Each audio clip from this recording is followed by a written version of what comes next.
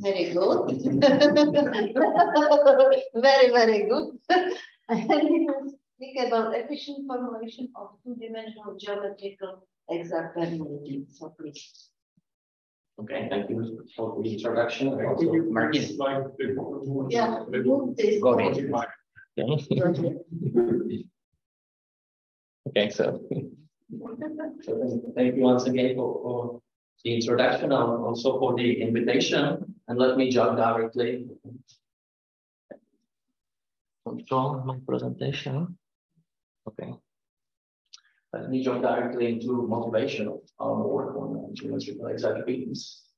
So we would like to design some kind of material, or in modern language, metamaterial with controllable properties. So you can imagine that we want to have a material with very low mass, slight weight, but with very high stiffness, or with some extreme stiffness just in some directions. Yeah. So I also brought some requisites with me, so you can see what we want to do, because we can use 3D printing to really create such kind of material. So we have typically some representative volume element or representative element, like the hexagon in this case, and we combine it to create a bigger structure. And in our case, we would like to insert some beams that can get into contact to change the behavior of the structure. And to show you that, I brought some 3D printed specimens. So I will send them to you so you can play with that to see what you can get. You can share with your colleagues. So these are the unit cells. And then we would like to assemble the cells into bigger specimen that would represent the macroscopic material. And as you can see, the elastic deformations is very large in this case. Yeah? So I can really compress the cell to, so you can see really the deformation, and after I release the load, it returns to its original shape. Yeah? And if I compress it in some special direction, the contact is activated, and some additional mechanism is activated there, and the stiffness, for example, increases. And so we can get different behavior, for example, in one direction, than in one shear, or in the opposite shear terms. And we would like to really design such kind of structure, so you can see that the orientation of these contact beams can be different in different points or different locations. And to do that, we need some, let's say, efficient computational technique. Of course, we can use let's say 3D finite element method with contact that would be really computational heavy. And because we would like to do some optimization of that, we would need to run this over and over to be able to find out the optimal location of the contact and its position and so on. So to do that, we decided to really start from the beginning, from the formulation of simple nonlinear being. As you can see, really the deformations can be really huge. So we need to have a large sum theory of beams.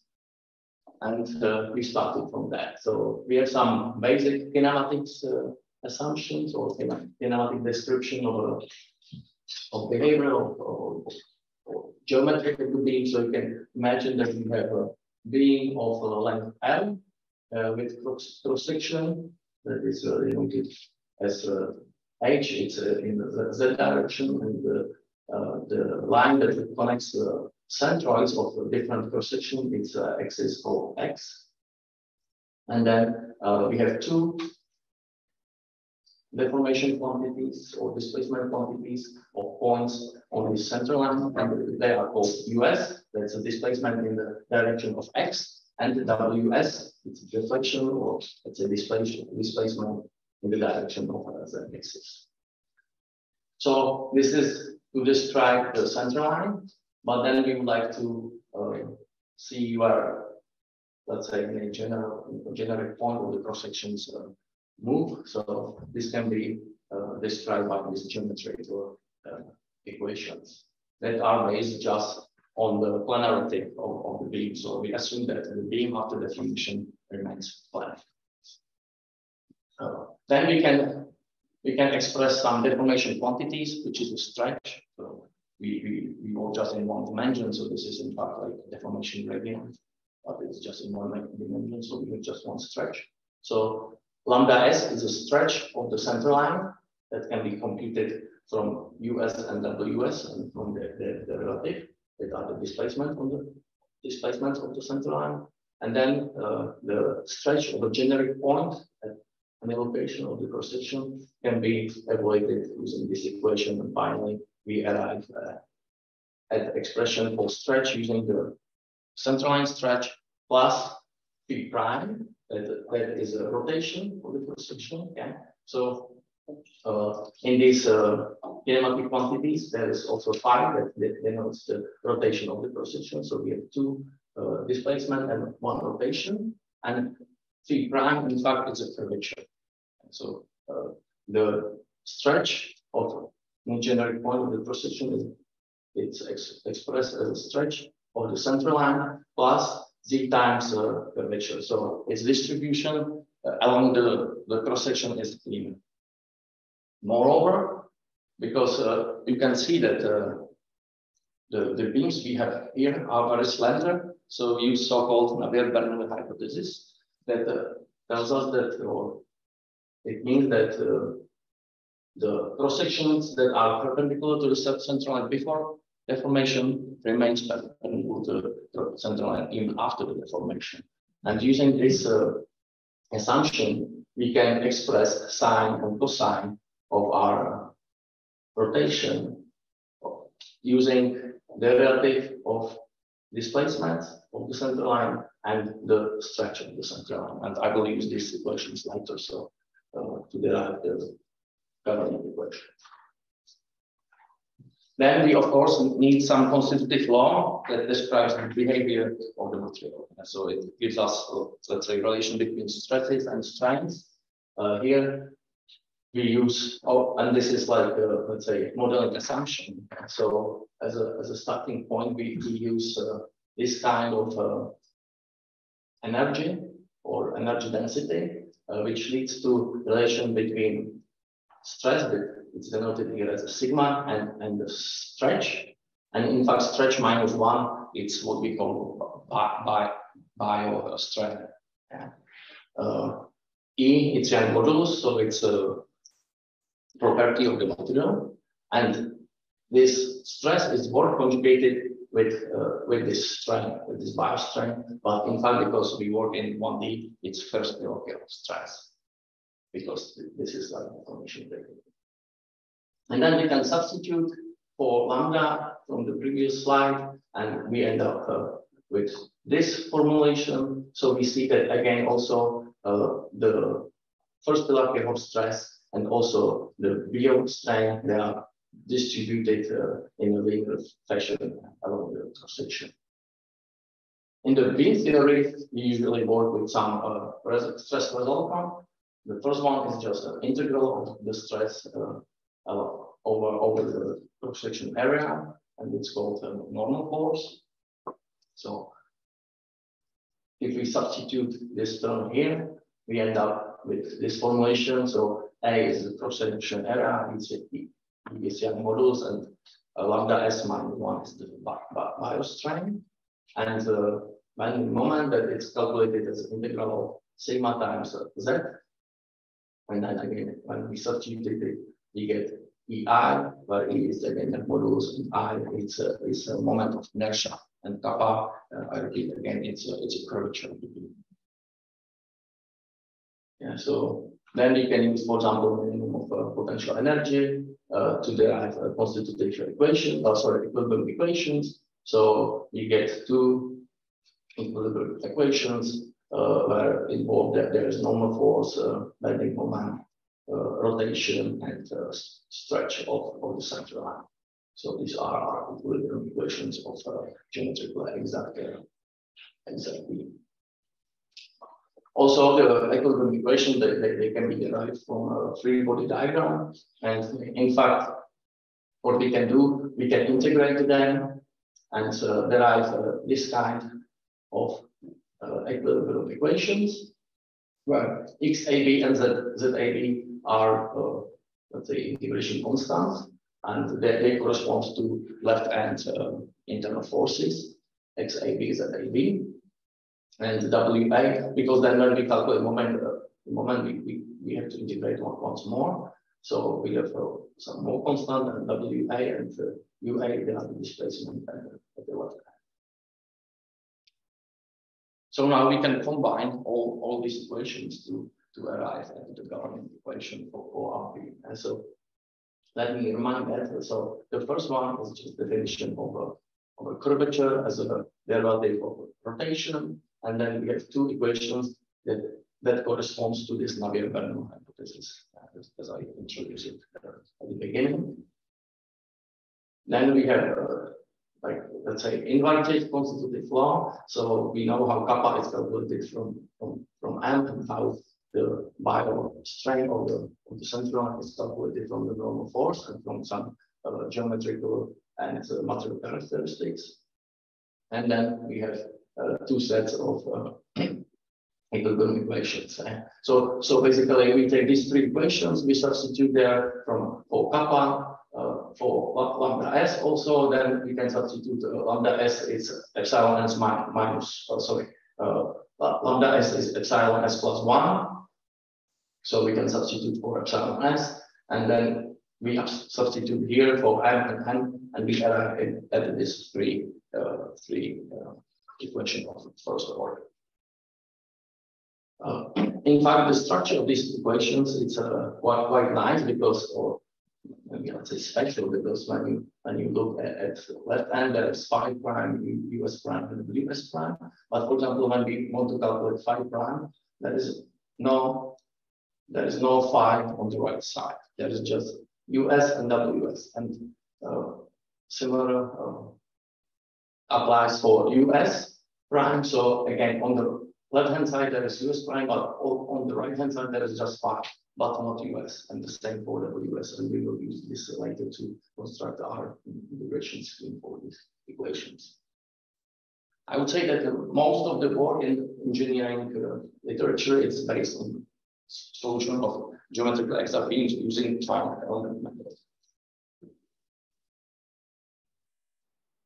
But we decided to use another technique, but in fact, we would like to implement our numerical formulation into our finite element code. So at Faculty of Civil Engineering, we are developing code that is open source. It's called OOFEM, that stands for Object-Oriented Finite Element Code.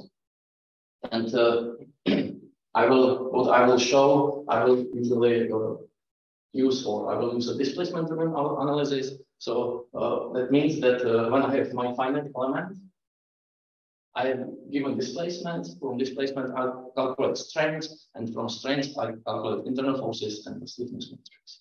So I will use the word element for, let's say, something that gives me internal forces and stiffness matrix from given displacements. Yeah. So I will use the word element, but it's not finite elements, because usually when I say element, everyone directly thinks about the finite element. So this is just to note that. So, in fact, if I go back a little bit, just I forgot to say, so here we have some constants, integration constants, MAB, XAB, ZAB, that we don't know. So we also need somehow to know what are these variables. And then we use a technique that we start from left hand. We somehow estimate this XAB, ZAB, and MAB. So I will comment on it later. And then we integrate using a finite difference scheme to the right hand to obtain UB, W, UB, and phi. And because we are using this displacement-driven analysis, we know UA and UB, WA, WB. So we know these quantities and we need to estimate the internal forces. So this is what would my elements do. So I will give the elements displacement and rotation and left and right, and I want to get internal forces, and I will do it in such a way that I start with some initial guess of these three quantities, and then I will integrate to the right hand to obtain UB, WB, and phi. And if they match with the prescribed quantities, I know that my left hand forces are correct. If not, I have to do something. So this is the technique we will use. And in fact, it's like special kind of shooting method. And to adjust the forces and moment at left hand, we use Newton-Raphson technique. And so again, we start from some values of these three guys. We integrate using let's say this G to obtain U at the right. Then we compare it with UB that is given me by the code that is, let's say, prescribed or it's calculated in the previous step. I avoid this, and if this doesn't match, I calculate some correction that is denoted as delta FID. And I continue until the equilibrium is reached. For that, I also need to calculate some linearization of this G mapping from left hand to the right hand, and also I calculate the stiffness matrix to have a complete formulation of my view. So let me just show you briefly how this G look like.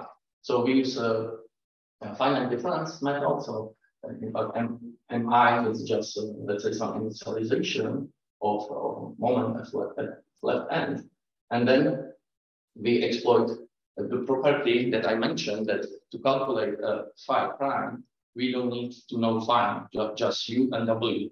And because we know U and W at the left end, we can explicitly calculate phi in the middle of the interval.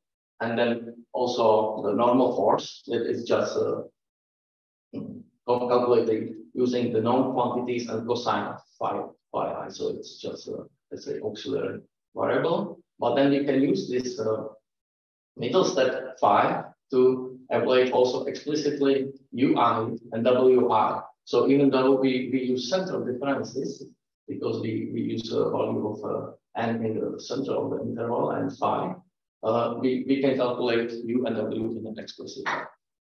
And then we can continue and integrate phi, let's say in the second mid step, like this, again, using just MI at point I, that is also known because we already know UI and WI. And we continue repeating that after till we get to the right point of my beam. So until we get to the right point, and then we return here. So we get to the right point, we get UB. Sorry, we get this UB, the estimation of UB based on the value of forces at left interval. We compare it with the prescribed value of UB, and if let's say this guy is not small enough, we calculate the correction of left-hand forces, and we go back here and calculate again until we get to convergence.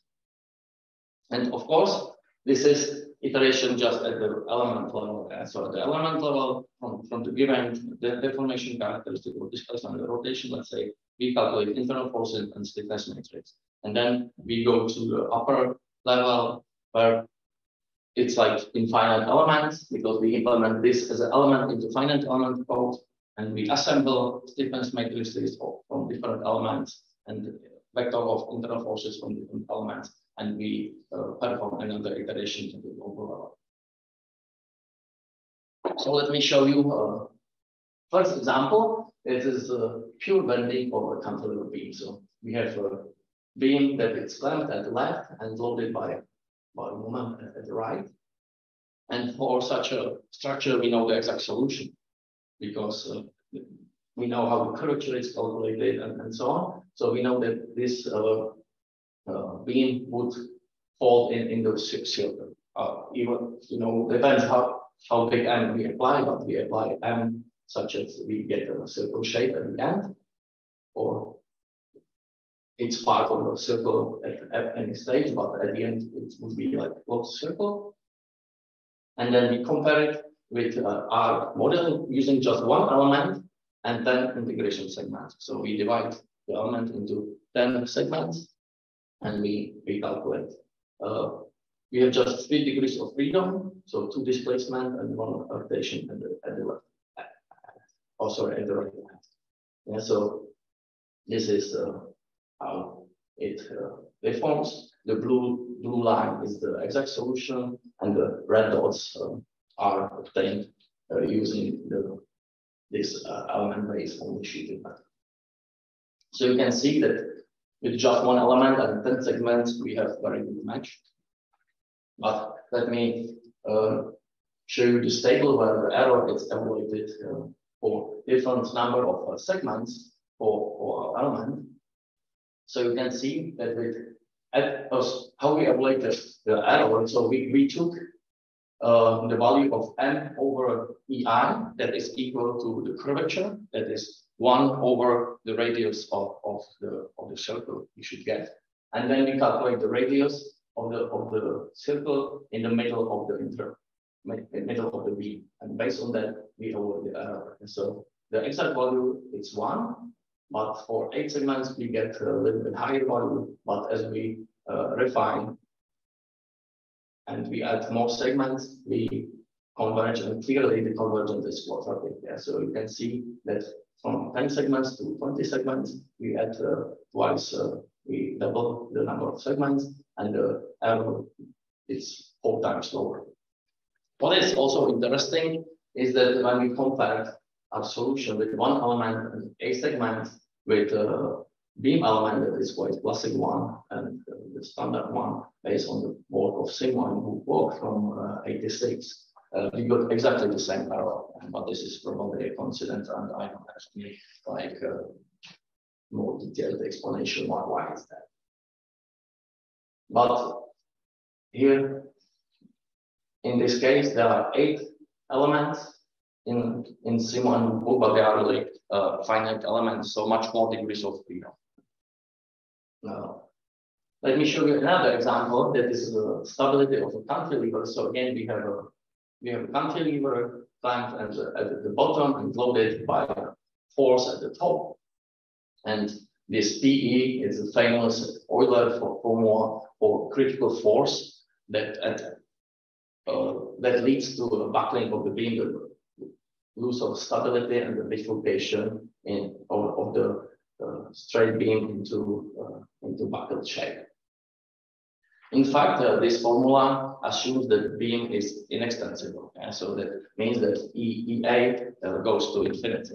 So this is sometimes also assumed that when A is it's large, then one can assume that beam is inextensible and somehow simplify the formulation. But to assume also extensibility of the beam, we derive the correct formula for extensible beam. That seems that it's quite different from the original formula, but when you take some approximate value, it can be seen that it's the right formula. And then we compare our formulation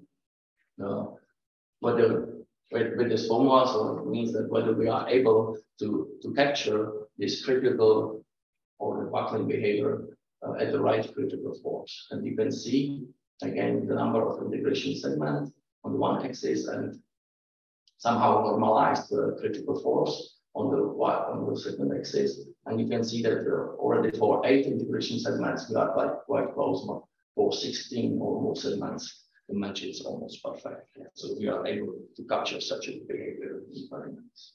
Yeah. So we calculated many more examples. This is another one, which is so-called Williams toggle. It's basically 2 cantilevers connected in the middle, where again the force is applied.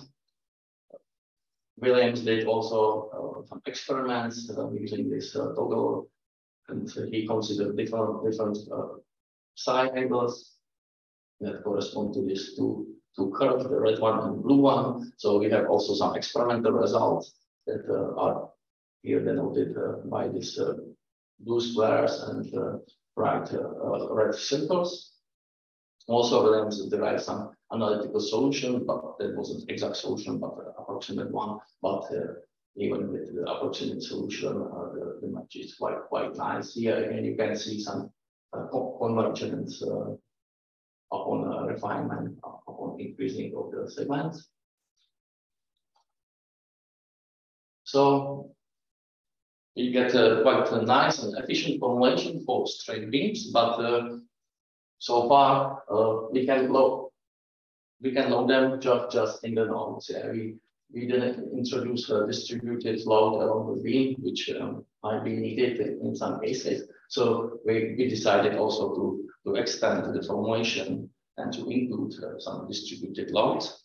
And I will just mention one case, and it's a forward load. So we have a load that it's also dependent on the deformation. So it's not load that we just put there and it always points down, but it's load such as its directions. It's in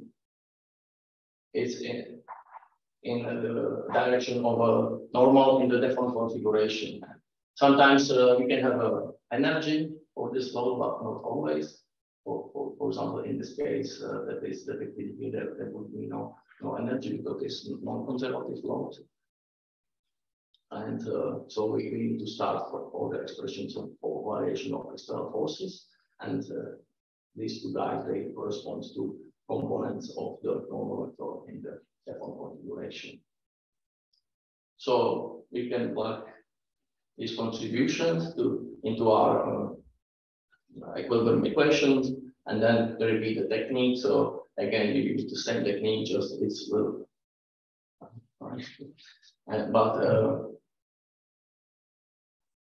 but it's influenced just by the pressure. So the scheme is modified.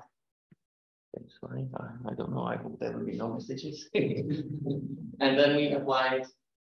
Okay, so that was my control. So we applied to our beam. So we have this kind of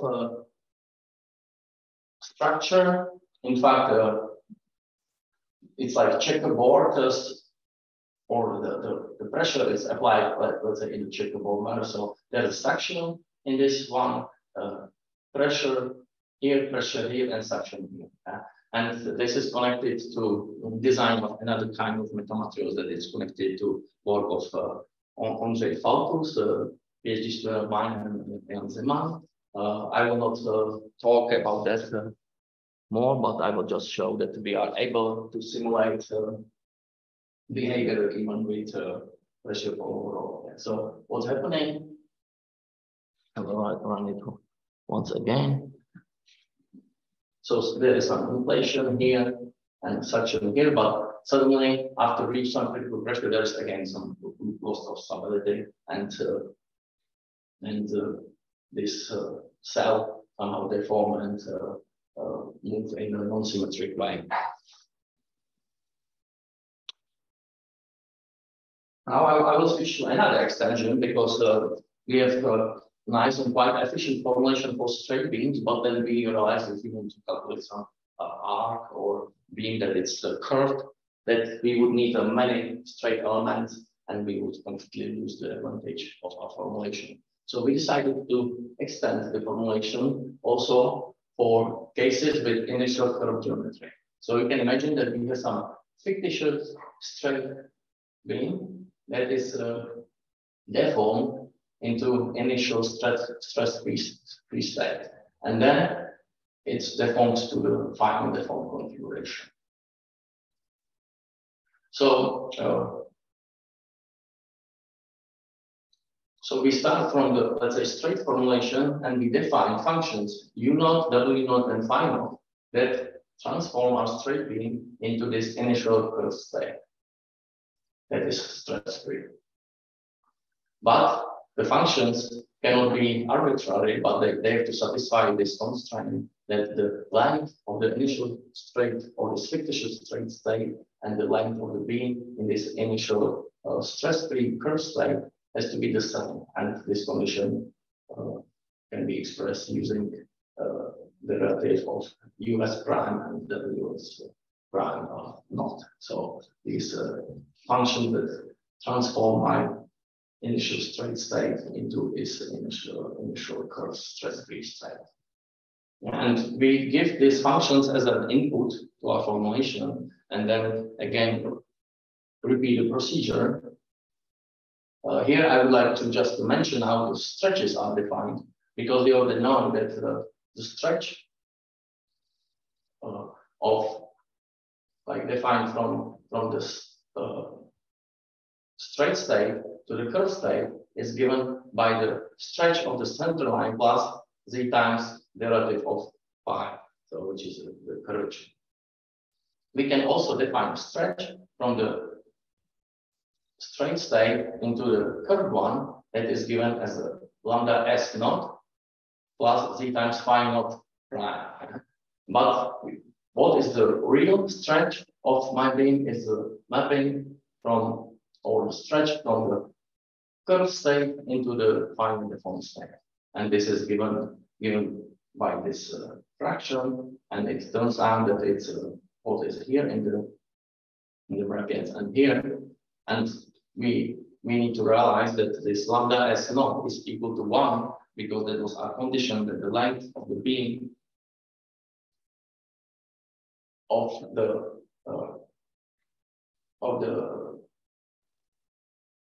curved state is the same as the straight one. So the lambda s naught, it's mapping of the stretch of the center line of the straight beam to the length of the center line of the curved beam, but this is equal to 1. So the final stretch is given by this fraction, and this somehow complicates the formulation a little bit. First, we again use the material law the same way as before. So it's this one. Then we substitute into our strain energy, but here there is the x, but we have to add also this to express the length of the fibers in the curved configuration. Then we can again use a minimum of potential energy, and we arrive also at the considered equation, where also there is a fraction where in the denominator there is 1 plus z times kappa naught, which is the initial curvature of the beam. So you can see that when kappa naught is equal to 0, we get the original formulation. But because this is not simple linear function of z, this has some consequences, and we can see that when we substitute and we calculate our stress resultants. And so we would like to integrate the stress over all the area. And you can see that here we have some coupling between the strain in the center line and delta kappa, which is the curvature from the curved state to the deformed state. And so it's not the, let's say, kappa that denotes the curvature. Let me go back just to. Okay, I did here. So here you can see again that U naught, W naught, and phi naught goes from the straight fictitious configuration to the curved one, and the delta y goes from the curved one to the final deformation, the deformed one. And the U, W, and phi without any substrate or delta, they go from the fictitious straight beam to the final deformed one. So here we have a delta kappa, and there is a coupling between the normal force and the bending moment, or the coupling between the strain and the curvature. So when we just bend the beam, there will be also some deformation. The equilibrium equation remains the same. And again, we use these 3 sets of equations and substitute inside them, and then use again the shooting method. So in fact, nothing so much changed, that we have to take into account phi naught, U naught, and W in the procedure. So I will not repeat the integration scheme here, but I will show you directly some numerical examples.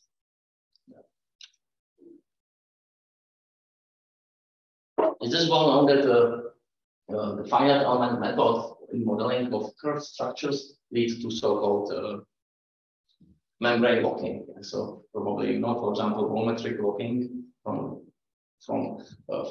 almost incompressible or incompressible materials. But this is like a structural kind of locking that is present for curved slender structures. And I will put here a table from paper from 1983. That was one of the first papers that show the membrane locking in curved elements. And the problem of the locking or the manifestation of the locking is that the structure behaves too stiff. So somehow it's called locking because it locks against the deformations. And you can see that, for example, if they took full integration of a standard element, 8-element curved element, they got a value of 1300 over 942 there. So it was really too stiff. And then there are some techniques how to solve this locking. But in fact, this is just for small strength elements. In large strength formations, will be more involved. But we were just interested whether we would be able to get locking free behavior or not. In fact, what the values are, there are just values of initial stiffness. So the stiffness at like the start without any deformation. So one point is that this exact analytical value we provided is not correct. It's a little bit different. So we derived a little bit different value because our element converge to different values. So we were like thinking what the reason is, and then we found out that the exact analytical solution is a little bit different from what they reported. So you can see again that in fact the structure looks like this because it's symmetric. So it's possible to use again just one element. So we use again just one element with different number of integration segments, and we nicely converge to the initial stiffness to the analytical value from below. So we have no locking. We also try to use like 2 elements, what we get, and we get very nice solution as well that is consistent with the one element. It just depends on the total number of integration segments. Yeah. So in fact, if we okay, so here we just look at the stiffness. But another manifestation of membrane locking, it's in the oscillations of normal forces. So you can see, again, this is a recent paper where they use isogeometric analysis. So the NURBS are basis functions for the finite elements. They use 10 isogeometric elements with different degree of polynomial. So it's like degree 2, 3, 4, 8, 10, and 15. And you can see that up to 10, they have like very wide oscillation in normal force. Only for p equal to 15, they have, let's say, locking free behavior. So we were interested also that we be able to get locking free behavior for our formation. Okay, here you can see also the deformation of this structure. But here you can see again the distribution of normal force along the length of the beam, and we compared for different number of integration segments. So already for 4 segments, of course, the solution is not accurate enough, but there is no locking. So for us, it's completely locking free. And when we refine again, we get better solution. I just put here the solution for p equal to 15, so we can compare the values. So in the middle, there is something like minus 0.012, which is this value here, and at the boundaries, they have also value that is similar to ours. So we have completely locking free formulation. Also, just to mention that this plot of normal forces is calculated at the peak of this whole displacement curve. It's not that important. There is no locking at any point. This is another benchmark is a circular arch that it's clamped at the right and simply supported at the left and loaded by force in the middle. And I also report two different values using different techniques. So similar woodwork, we could see this paper for the first example. So they reported the value that corresponds to the critical value, but when there's this snap through instability, that is equal to 0.5 times EI over R squared. But in fact, Dareko and Schmidt, it's usually this work is referred to as an analytical solution for this problem, but in fact, it's not an analytical solution. It's some kind of numerical solution, but very precise one. So everyone would like to get as close as possible to the solution, and you can see that we again make this match. In fact, here we use just two elements because there is a force in the middle. So we divide it, and we are not able to handle like force which is in the middle or somewhere in our integration interval. So we divide this structure just into two elements. So that there are just, let's say, 3 degrees of freedom in the middle and 1 on the left. So we just 4 degrees of freedom to solve such kind of structures. While, for example, Simo and Woodwork, they use something like 50, 60 elements. Okay, so this is another example to show you the coupling between the normal force and the bending moment. So we could see in the first example that we were folding cantilever into a circle, and now I will do the reverse and I will unfold the circle. So we have a cantilever that is cut here, in fact, and the bending moment is applied, and I would like to unfold it. And I use two formulations. One is using the correct equations, including coupling, and the second one is without coupling. And you can, so the blue one is with coupling and the red one is without coupling. Yeah? So at the beginning it seems as if very close, but then after we continue and continue, the difference is bigger and bigger. And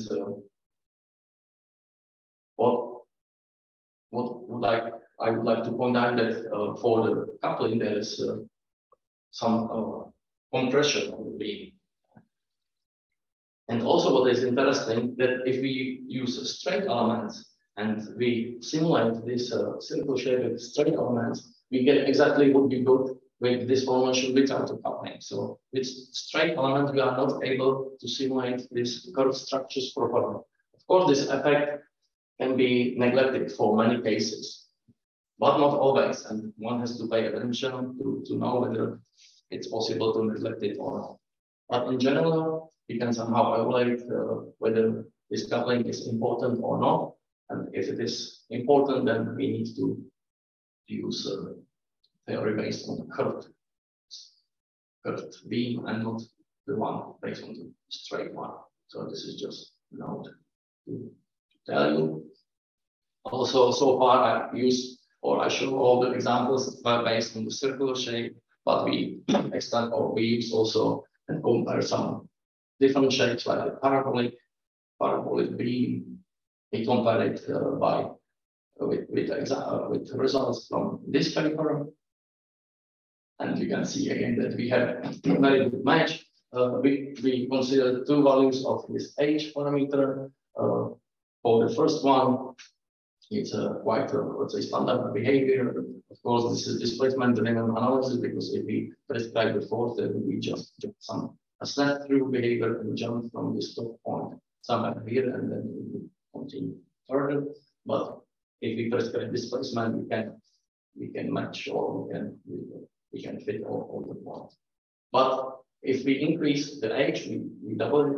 I don't give you exact values, but we can find them in our papers. The behavior of the structure is much more complicated, and it manifests so-called loop effect. That you can see that when we load the structure, we continue to the P, and there is some softening, or there will be like snap through again if we use force-driven analysis.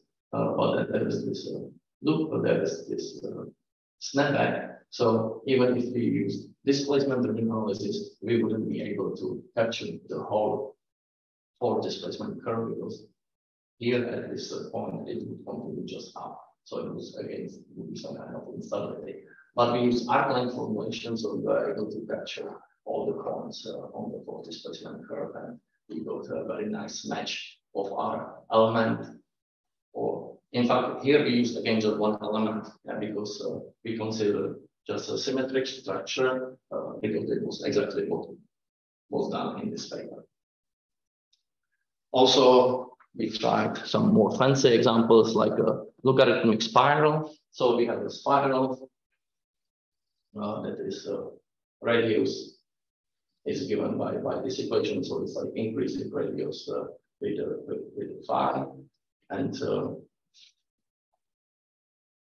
so that would be really complicated to describe by some straight lines. And again, this is just one element, and we can, use a different number of integration segments very easily.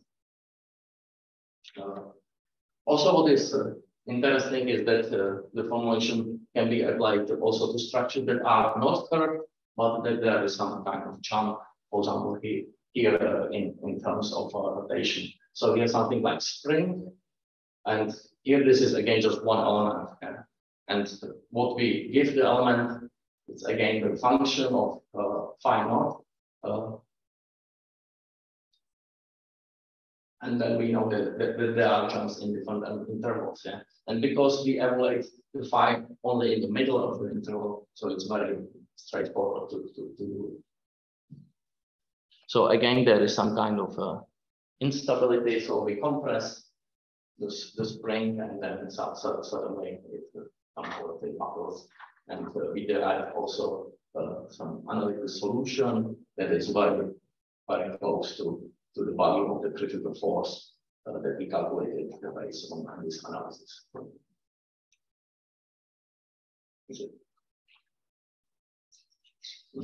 Okay, so the last extension is related to what I showed you at the beginning, and it's this contact behavior of hexagons with some internal structure.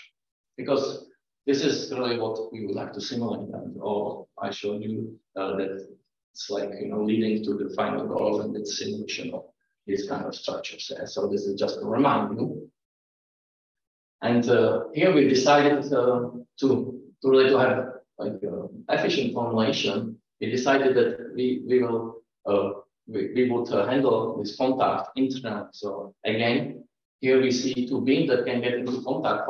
For us, let's say macroscopic scale, this would be just one beam, and the contact would be solved internally in that integration shooting method formulation.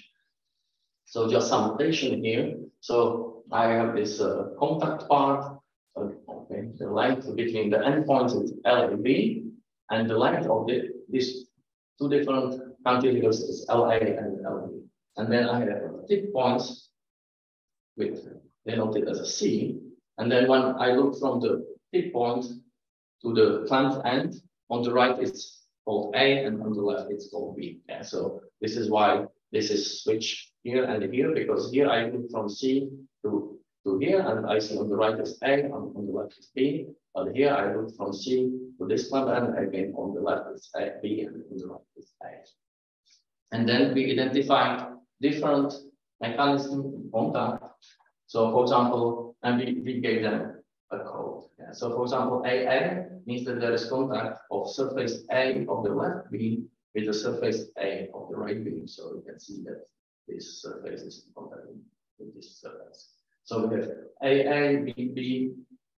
So this is basically the same, but reverse. But then we have also BA and AB, so means that this bottom surface of B is in contact with bottom surface A, so looks like this. And we have also 4 thick contacts cases where one or the other tips are in contact with surface A or surface B. And then with N, we denote no contact case. Okay, so because we would like to handle this internally, we have some additional degrees of freedom inside this beam, and for different contact modes, we have different unknowns, new unknown variables. It's either delta phi, which is the difference between phi of one and the second beam, but also unknown length of left or right beam, and depending on the mode. So let me show you as a specific example of type CB. So it's a tip, contact of the tip over the left beam with the beam surface of the right beam. So it looks like this. And for this case, we know what is delta phi. Oh, sorry. So we know what is LA because it's the full length of this first beam, but we don't know what is the length from the right end of the second beam to the contact point. And we also don't know what is the delta phi. So what is the difference, the relation between these two beams. And we have certain conditions that has to be satisfied. There are compatibility conditions in this case that increment of UCB, so displacement at the contact point of this one, has to be the same. So they have to move together in the contact. The same it's for the W. So of course, in the beginning, they deform differently, they have different displacement, but when they get into contact and they continue and they form together. Yeah. And then we have some jump conditions. So the first one, it's a jump in the rotations, and then we have a jump in the normal force and shear force. So this is basically some kind of equilibrium. And then we can have different modes. We can have sticking or we can have sliding for this case. Yeah? So this is some, let's say, I would say a classic formulation that is in this form of contact condition. So we have a function that tells us whether we are in the sticking or whether we are in the sliding case. Of course, whether when FC is smaller than 0, it's sticking, and when FC is equal to 0, it's sliding. And when it's sliding, this lambda dot has to be positive, and this is the complementary condition. And then we can calculate the let's say difference of LCB using this equation. But just to be more specific, I choose the case when we have a sticking, because it's let's say quite simple, and in this case LBC is known because we know where the point of contact is, and it sticks there. So we know also the length of this guy. And then we can use, if I go back, just we can use this compatibility conditions to find the left-hand forces. So here it looks quite complicated because we have different variables. In fact, here what we do is that we shoot from the left and we shoot from the right, and we want to meet in the middle. So again, we shooting method, but a little bit modified. So here is it's U here, and we shoot from the left, and we get to this point. Okay? And then on the right, we shoot from the right, and we get from this point. But to shoot from the right, we need to know FBA. But FBA can be calculated from FAB and using the equilibrium. So in fact, we can express this FBA using FAB, and then LBC, LAB, the FB, they are all. So again, it's like a shooting method where we shoot from two ends, and we would like to meet in the contact point. Of course, we also handle other kind of contact, also including this sliding case. And I have just one simple example to show you. So I have two beams. You can imagine that there are these two beams in the middle of the hexagon.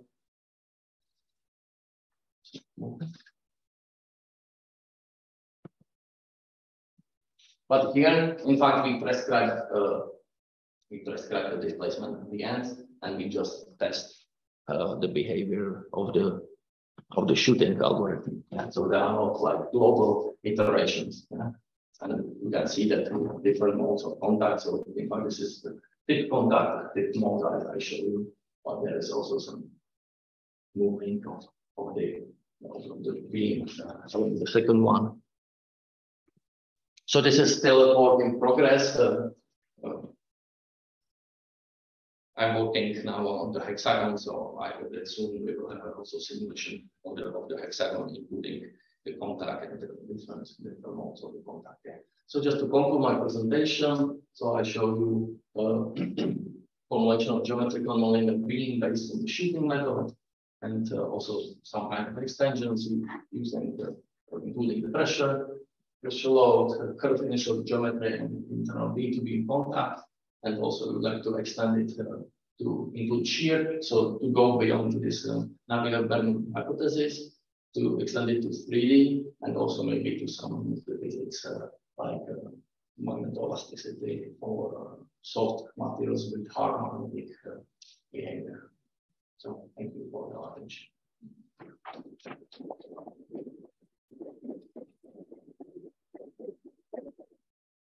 Thank you very much for your presentation. Let's start discussion. Questions? So you showed us, I think, 9 cases of contact, right?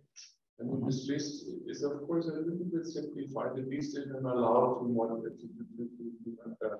deform these beams whatever I like. For instance, I can create several points of contact. Mm-hmm. So you think these cases are simply not relevant as the model rule them out in some fashion? Yeah, I think, it's like related when you look at this, that they are really, this beam wouldn't be like really deformed because the structure would be like loaded from the outside. Yeah. So you can see that these beams more or less, you can see the like modes, they don't like create really curved geometry. So I think this is not really relevant for our case. Then maybe second question. So when you then start to simulate these conducts, I mean, how do you